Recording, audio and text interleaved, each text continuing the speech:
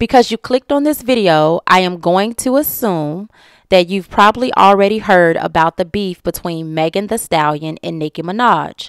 Both women have dropped singles, and from what I can understand, both singles are doing well on different charts. So let's get into some background. Megan released a song on her upcoming studio album, Hiss, and in the song, Megan came for those who basically came for her during her court battle with Tory Lanez. As we all know, Megan faced a lot of negative criticism and viciousness from Tory fans and those in the rap industry. I can only assume that Nicki sided with Tory over Megan, which is why Megan hit Nicki with the Megan's Law lyric in her song. For those of you who do not know what Megan's Law is, Megan's Law is a real law that was passed in 1996 that require S offenders to register as an S offender so that the public is aware that there are S offenders in their area. The Megan that the law was named after was unalived by a man who was an S offender and who lived in the same area as Little Megan. But because her family did not know that there was an S offender in their area, they were unable to protect Little Megan, and Little Megan ended up becoming a victim. So that's the whole thing behind the Megan's Law. Now, for those of you guys who may be having a hard time putting two and two together, how does that line relate to Nicki Minaj? Well, Nicki Minaj, I think we all know Nicki Minaj's husband is also a registered S offender. Okay. All right. So for me, the beef between Megan and Nicki is a clear-cut example of self-worth and self-esteem. Let me explain. So self-worth is the value that one places on themselves and the belief that they have that they are worthy of things such as love, respect, and consideration, to name a few. Now, self-esteem, on the other hand, is the level of confidence that one may have in their worth and or abilities such as physical appearance, accomplishments, capabilities, or their perceived success. So before I get into explaining whether or not one can have self-esteem and not self-worth, let's examine a few things about Megan that I think many don't understand. So when you look at Megan and what she's been through, you have to wonder, how can Megan still be so confident? How can she still be holding her head up high? How can she still be continuing on with her life after the embarrassment that she endured with the public learning about her sexual partner history, or after, her public fallout with her best friend over a Negro like Tory Lanez? Like, so how can she still feel comfortable mingling among those in the rap industry after putting a black man behind bars for playing with her life? How can, after all of what she's been through, still embrace her sexiness and be unapologetic about it and still be so confident? Well, let me tell you why. It takes a lot of effort, love of self, self-realization, confidence, and healing to become a 27-year-old self-worth having, high self-esteem having black woman. I hate to say it, but the black community is just not used to seeing black women in certain spaces that have nothing to do with struggle, hard times, down on your luck, things like that. Hence, this is why the black woman soft life and the black women luxury offends so many people. Because people are used to seeing black women, when they've been through what Megan have been through, they've lost faith, their hope is gone, their confidence is gone, egos bruised, and just their overall perception of self and self-worth, self-value, self-esteem is gone. And so because of that a lot of times you'll see women respond in certain ways because of those things are missing. And so, they a lot of times end up settling. This is why, Megan's confidence, women who have Megan's confidence, is frightening and offensive to many. Let's look at Lori Harvey. Lori Harvey is a perfect example of this because she moves literally in silence and bothers nobody. But she still receives a lot of hate for no reason. All right. This woman is grown. The men that she is, that she dates are grown. They make a choice to date her. They date her. It works out or it doesn't. And when it doesn't, now everybody's coming for Lori. That is a prime example. People cannot stand to see a black woman, beautiful, confident, not giving a damn about what people think or say about, whatever, and still live in her essence. Still be able to carry herself as if she's worth gazillions of dollars. Because in many, black people's eyes, when a woman has been through whatever, they're supposed to not have the confidence. They're supposed to be humble. They're supposed to think that they ain't nothing. They're supposed to think that there's no way that they can come out of whatever it is that they came out of. And I get it. That's an old mind frame because, that's really how it was. For a lot, especially back before women in general even really had a voice, even had a say in anything. That's how it was. And unfortunately, things are changing, And another thing, it's funny to see, so many in the black community have so much love and so much welcomeness and so much understanding when it comes to your Sukihanas, when it comes to your sexy reds, when it comes to Christian rock, right? Christian rock. Everybody is, they've been through this, they've been through that, this and that. And if you notice, none of the rappers is out here talking about them. None of the rappers is out here, putting them in songs or whatever. Not unless they got beef with Blueface or whatever. But none of that is going on. These rappers, a lot of people in the industry, they embrace Suki Honey.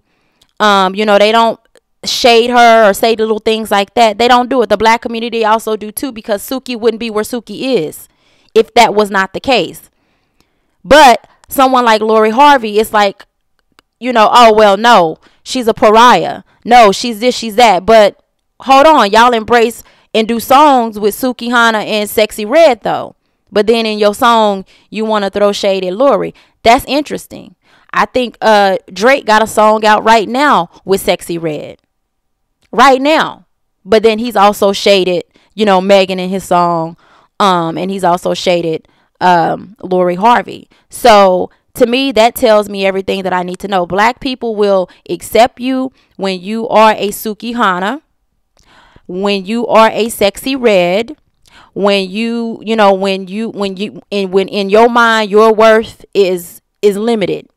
In your mind you don't really have that much confidence, so you just do whatever to get to just be friends and be with whomever, right? That's what people are used to seeing, unfortunately. Not all,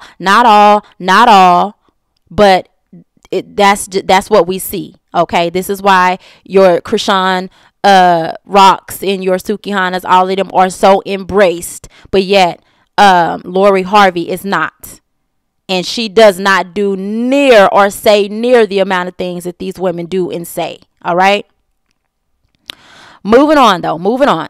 So can you have high self-esteem but low self-worth? I say yes, because you can feel good about how you perform in your career or on your job or about the talents you have, but not genuinely accept certain aspects of yourself. For example, let's use Nicki, for example. Nicki can be the so-called, queen of rap, but still not like how she looks, or not like some of the poor decisions or choices that she's made in the past that may still haunt her today, aka the choice that she made to marry the man that she married. or not like that she is aging, because the aging aspect is something that all women must learn how to deal with in a positive way.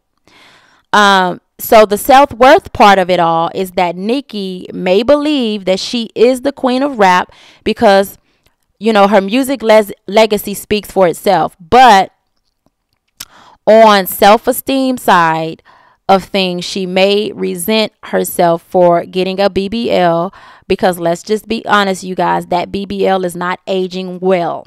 All right. She may also resent the fact that she made a horrible PR stunt to her brand, because she, disastrously, she married a man and had a child with a man that is a registered S offender, which is something that Nicki can never live down. She can never downplay. She can't pay to have it, to make it go away. None of that. She's got to live with that. And because of that, she will forever have to defend this man because he can't defend himself. He tried that already a few months back, and we see what happened with that.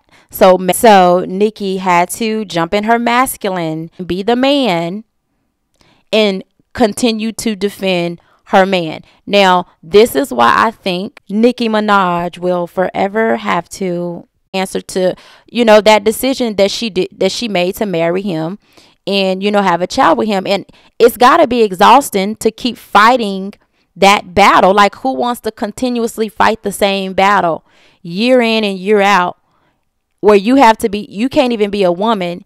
You got to jump into your masculine like she did and spiral out of control like she did just to protect your man. It should be the other way around. But see, he can't protect himself because he's on, probation or whatever it is. And there are certain things that he can't do. I don't even think he can have a social media or even be online. So that's a whole nother story. But, this is why I think that Megan's Law line ate Nicki up and continues to eat her up, because she is still spiraling out of control several days later. All right. So, that's just an example. But lastly, what I think women can learn from this is that good old nice, nasty response that I think Megan did oh so well. And, people like Nene Leakes, Phaedra Parks, Omarosa are a few that are in my top 5 for being able to respond to situations in a nice, nasty way, where, all they got to do is hit them with a one-liner to get them together. And, they're still able to, still able to be classy, still able to be calm and collective and cool, which is what I think Megan has been able to do during this whole thing. Now, at the end of the day, I don't like to see any two black women fighting each other or trash talking each other, but I do understand that part of setting boundaries is speaking up for yourself, and it's also taking up for yourself and letting people know, that, in a nice, nasty way, right? But keeping it classy, that, they can't do you any kind of way, and that, you are not to be played with, and that, you will defend yourself if you have to. So I'm all for all of that, because I know, that's what I would do as well. Now, am I a rapper? Absolutely not. I'm not a rapper. So, of course, I would do it a different way. This is why I say the lesson to be learned that from this all is that there are ways that you can defend yourself, which I like to call the nice, nasty way. As a black woman who work, in corporate or work wherever, or have to, commune with different groups of people, I find that there are times I do have to set people straight in a nice, nasty way, because people will try you. They will, they will push your boundaries. They will try to see, what they can get away with doing. And sometimes, if you're in a work environment, you can't, just jump into a rap battle and cuss them out. Absolutely not. You have to know how to hit them with something, with one of them nice, nasty liners, right? So, that's all I have for you guys. Tell me what you think about this whole thing. Do you think Megan was in the right, in the wrong? Do you think Megan won? Do you think Nicki Minaj won? Is it time for Nicki to, to hang it up? Do you think Nicki even have room to speak on anybody's situation as it relates to, who they're having sex with, when she's literally laid up and having children with a man who is a registered S offender? So, or do you think that Nicki could talk about anybody's worth or self-esteem when, again, her self-esteem can be questioned? Because, again, this woman had, when she married this man, she probably could have had her pick of anybody, but she picked him. And so many would say that does speak to self-esteem and self-worth. So you guys tell me what you think. Tell me your thoughts. I would love to hear them. And I hope you guys enjoyed the video. Don't forget to like. Don't forget to subscribe. And thank you guys for watching. Bye.